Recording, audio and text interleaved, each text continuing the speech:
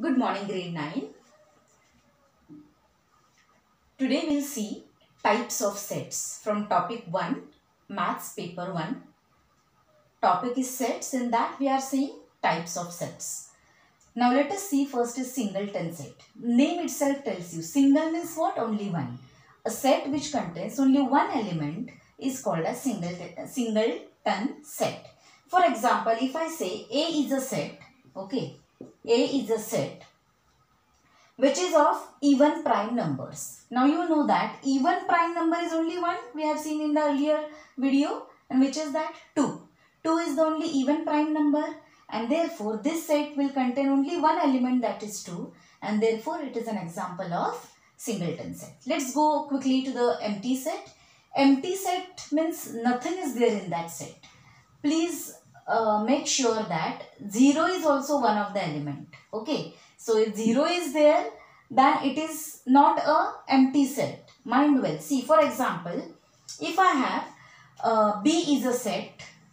Okay, B is a set which contains natural numbers between 6 and 7. You know what are natural numbers? Natural numbers are 1, 2, 3 and so on. Okay, so 4, 5, 6 and 7. Now between 6 and 7 there is nothing. Okay, so it is empty. Nothing is there. So we write empty set like this. There is nothing inside the set, and therefore this type of set is called as empty set, or it is also called as null set, and it is denoted by notation or symbol phi. This is called as phi phi. Okay, so this is called as phi. So please see that if I write, for example, another set and which has an element 0. So this is not a null set. Alright. This is not an empty set because it has one element called as 0. Okay. So when absolutely nothing is there inside, then you call it as a null set or empty set. Alright. Okay. Let us move on to the next now. Third type of set is finite. Finite means what? What do you mean by finite set? Finite means it is a set in which the element number is limited, countable. You can count the number of elements. It is called as finite set. For example, let us take an example. P is a set which contains natural numbers which are less than 10 and divisible by 2. So natural numbers start with 1.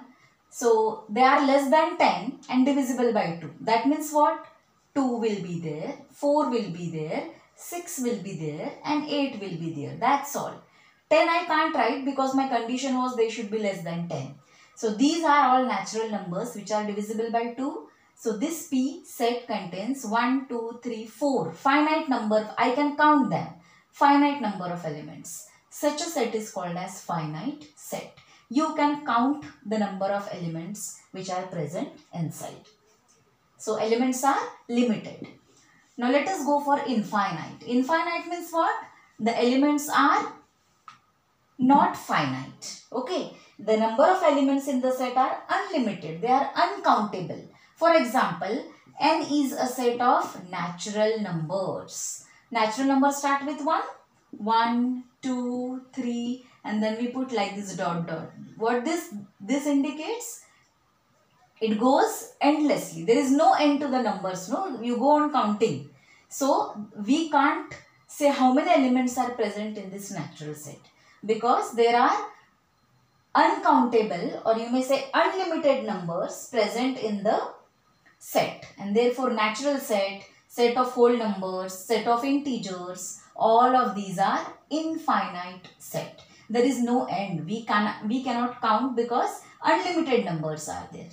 Now last is equal sets. Now equal sets is regarding two sets. Okay, for example, I am writing a set over here A and it has elements 1, 3, 6.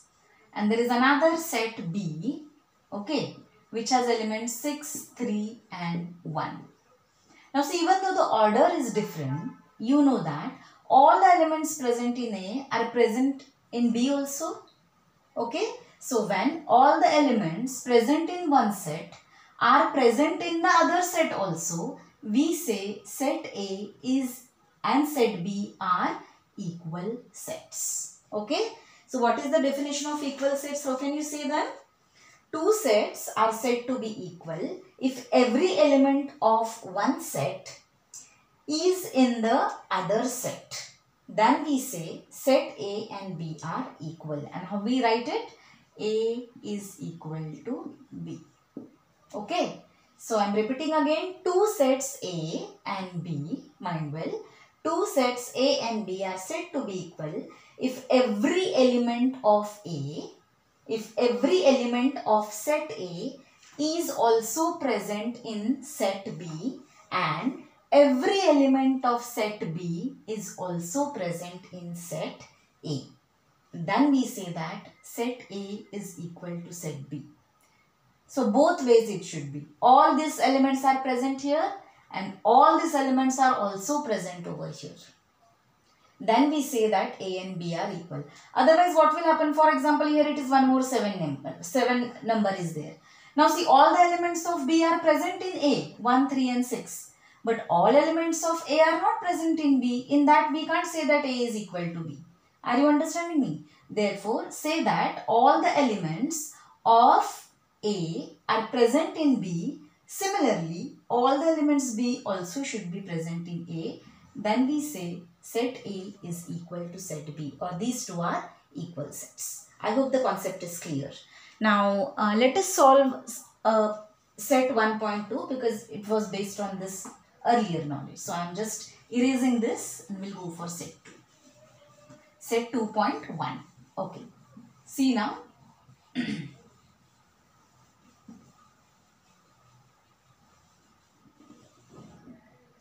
Now see, what is the question? Decide which of the following are equal sets and which are not and justify your answer. Now see, solve this first. How to read this? A is a set of all x where what is the condition? 3x minus 1 is equal to 2. So let us see what will be the value of 1. X, 3x minus 1 is equal to 2. So 3x will be equal to 2 plus 1. 1 is taken over here. 3x is equal to 3. And therefore x is equal to 3 upon 3, which comes out to be 1. So what is value of A we got? So A, here we got only one value, that is 1. That means it is a singleton set. Now let us see what B is giving. B is a natural number. B is a set of all x such that x is a natural number but x is neither prime nor composite. All of us know that number which is neither prime nor composite is only 1 and therefore B is also a singleton set and the element of B is 1. Now let us check for C.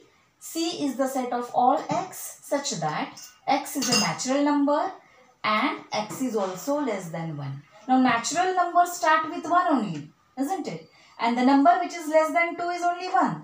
So even C set will contain only one element and that is 1. So which element is present in A, B and C? 1, 1, 1. All the elements in A are present in B and C. All the elements in B are present in A and C. All the elements in C are also present in B and A. And therefore we can say all these three sets are equal sets. So we can write A is equal to B is equal to C. Okay, so that's why we can write all these three sets are equal. I hope you have understood. Okay, now let's go for the next question. Let's quickly go to question second. Now see, second question says decide whether A and B are equal sets. Now A, they have given us even prime number. Even prime number is only 1 and that is 2. So element present in A is 2. B condition is 7x minus 1 is equal to 13. If you solve this, we get x is equal to 2. So element present in B is also 2. So A and B have same element and that is 2. And therefore A is equal to B. Both the sets are equal. Come to the third question. Which of the following are empty sets and why?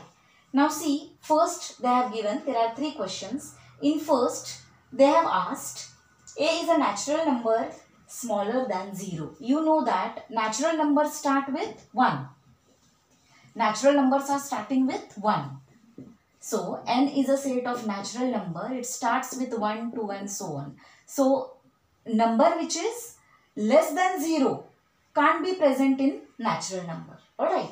So they have said first a is a natural number less than 0. So it can't be there, and therefore a will have not a single element, and therefore first condition, it is an empty set.